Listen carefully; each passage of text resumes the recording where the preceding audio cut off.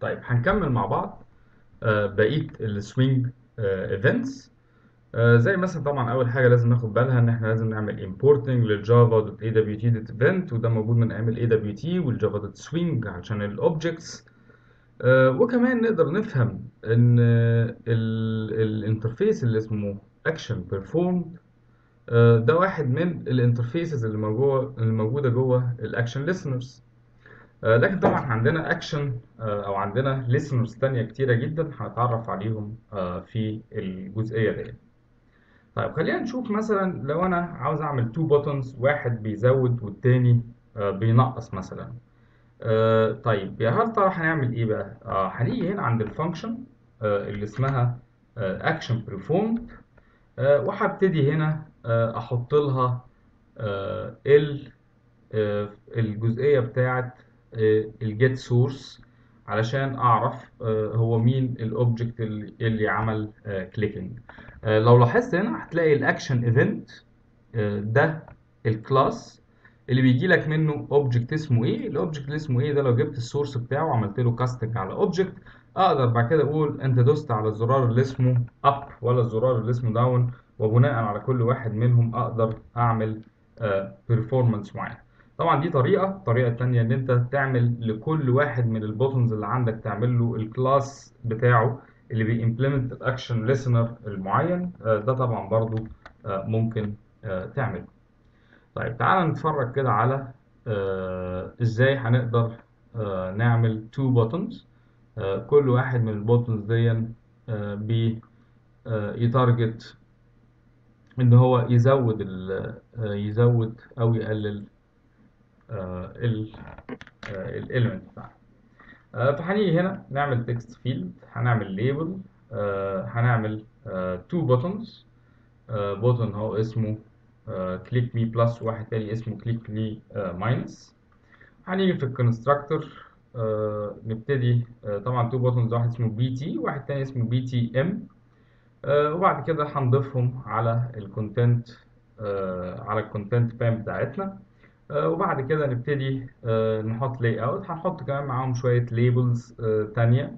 هنستخدم الفانكشن اللي اسمها set bounds علشان نستعملها. وبعدين هنيجي هنا في الهاندلر بتاع الاكشن بريفورم اهو ماي هاندلر. وهبتدي هنا اعمل بقى كاستنج كبير جدا، ابتدي اقول بقى هنا طيب ابتدي اعمل كاست على الاوبجكت اللي جاي لك ده، هات السورس بتاعه عن طريق الفانكشن اسمها event.get source. تعمل كاستنج على اوبجكت وبعد كده تبتدي تسال بقى هل انت بتيكوال البوتن، اعمل الكود ده هنا اهو، خلي تزود الكاونتر بتاعك. طب هل انت بتساوي البوتن اللي اسمه بي تي ام، يبقى نقص الكاونتر بتاعك. تمام. وهكذا. لو عملنا طبعا رن للبروجرام ده، هنلاقي البروجرام ده عنده تو بوتنز. عنده هنا ليبل، لو قعدت كليك على دون هيبتدي يزود، عملت كليك على ده هيبتدي ينقص. وهكذا. طبعا الموضوع ستريت فورورد جدا، ان انت تقدر تفهمه بسهولة يعني. طيب آه، تعالى كمان طبعا فانكشن اسمها جيت سورس من الفانكشنز المهمة جدا. الحقيقة كمان الليسنرز أنواعهم كتيرة جدا. يعني إحنا مش بس عندنا الليسنرز زي الأكشن ليسنر، لا ده إحنا كمان عندنا مجموعة أخرى من الليسنرز اللي بتشتغل مع ايفنتس كتيرة جدا. زي مثلا الاكشن ايفنتس، ودي مثلا بتحصل مع البوتنز والليست والمنيو ايتم والتكست فيلدز اللي احنا شفناها. الادجستمنت ايفنتس بتحصل مع السكرول بارز.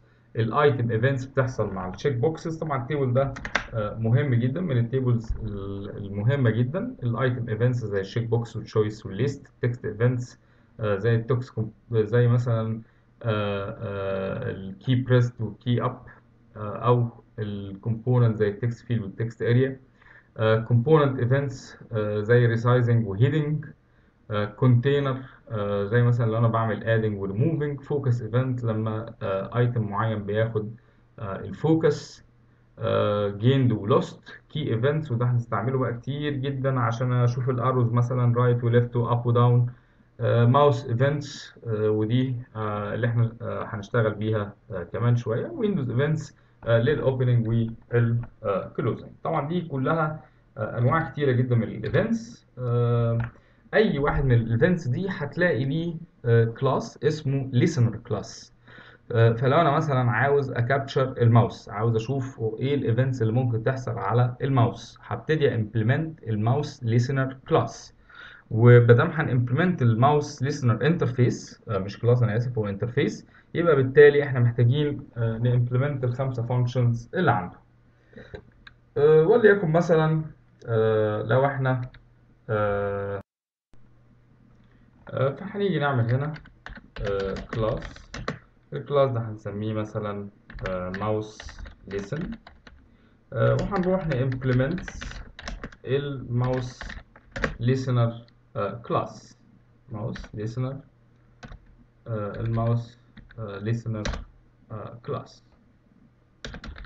وطبعا هنلاحظ ان احنا اول ما بنimplement الماوس listener كلاس لازم هيبقى عندنا مجموعة من الفانكشنز اللي احنا خمسة فانكشنز محتاجين نعمل لهم اوفر رايدنج. اول واحد بنسميه ماوس كليك، وده معناها ان انت ضغطت بالماوس على حتة معينة. ماوس بريست، وده معناها ان انت عملت بريسنج بالماوس بتاعك.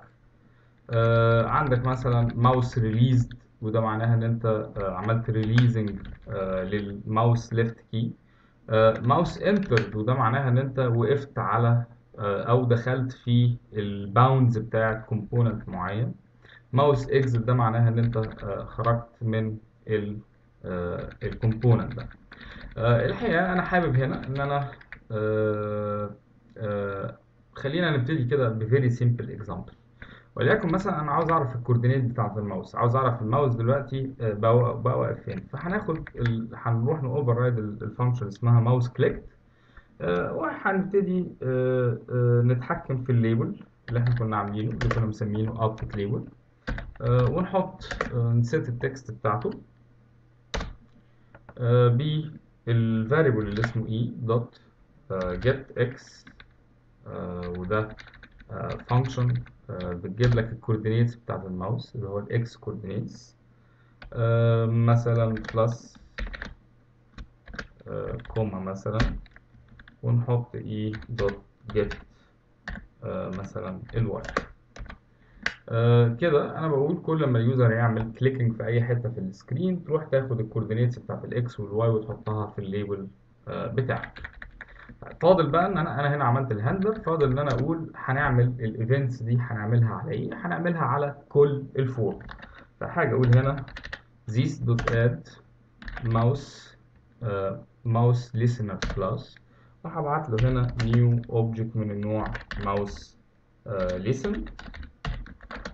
يبقى كده انا خليت الجي فريم نفسه يسمع للماوس listening كلاس. لو جينا عملنا راننج كده هنلاقي ان انا كل ما اجي اكليك في حته معينه هيطبع لي الكوردينيتس بتاعه الاكس والواي. طبعا انت واخد بالك هنا ان البوينت دي هي البوينت اللي الاكس والواي بتاعتك فيها بتتحسب.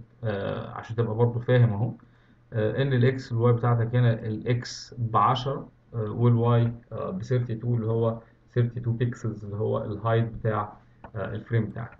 وطبعا كل بقى ما هتكليك في اي مكان في السكرين بتاعتك هيبتدي يعمل لك يجيب لك الكوردينيتس اللي انت عملت كليكنج عليها.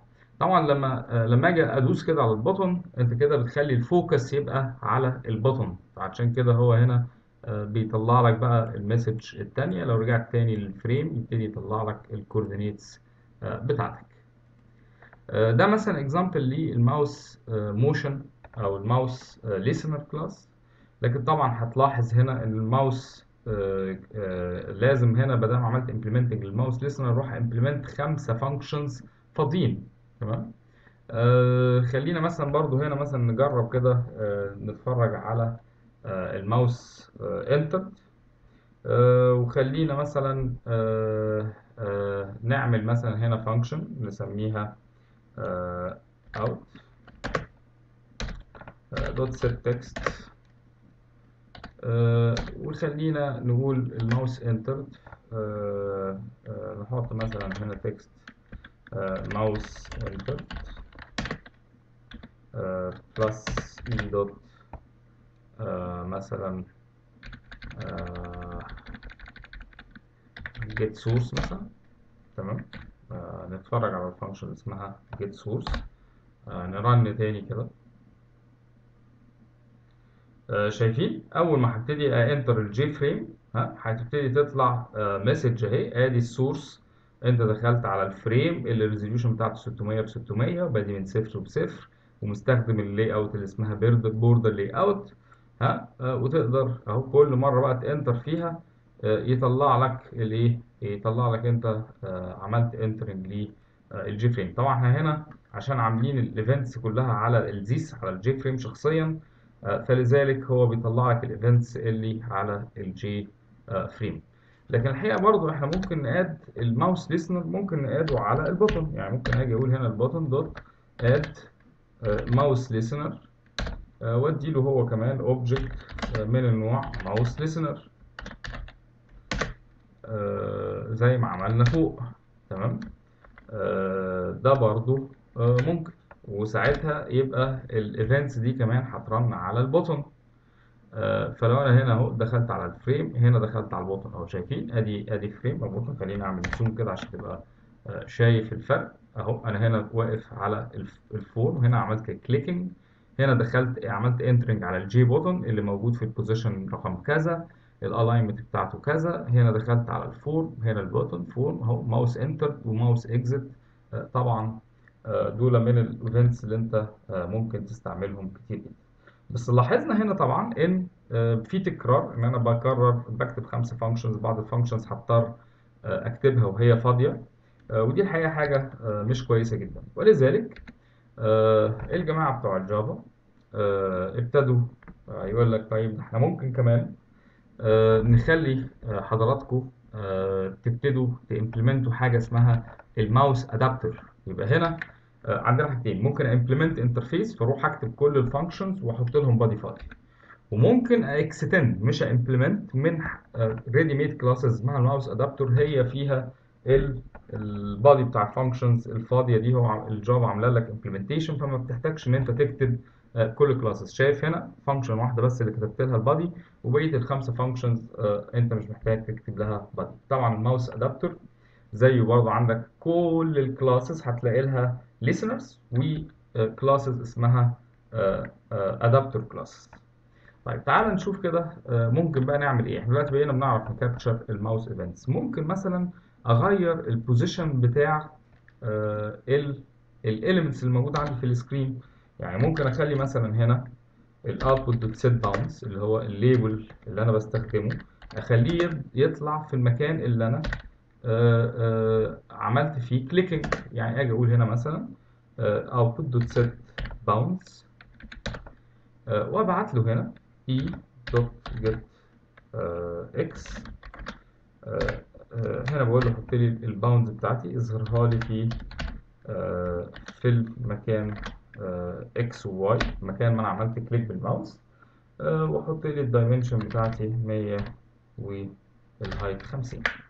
لو انا مثلا كتبت لاين زي ده، كل ما هتيجي تعمل كليكنج في اي مكان في السكرين هيبتدي طبعا بس طبعا عشان نستخدم سيت باوندز لازم نكون مخليين اللاي اوت بتاعنا بنل. فهنيجي هنا نخلي this دوت set layout بنل، وهنبتدي نحط البوتنز بتاعتنا نعمل لها أماكن محددة. زي مثلا نجي أقول هنا بوتن دوت set باوند، عاوز أطلع البوتن دون في المكان رقم 0 و0، وأخلي الويدث بتاعه 100 والهايت بتاعه 50 زي ما عملنا قبل كده. أقدر أعمل نفس الكلام ده على الأوتبوت. أبتدي اطلعه مثلا في المكان رقم 155 مثلا، خليني 110. تعالوا نرن كده ونشوف كده. انا هنا بقيت عملت سيتنج للباونز، وبعد كده طبعا لازم نقاد دول الكونتينر. فهقاد هنا البوتن، وكمان هنقاد ال output.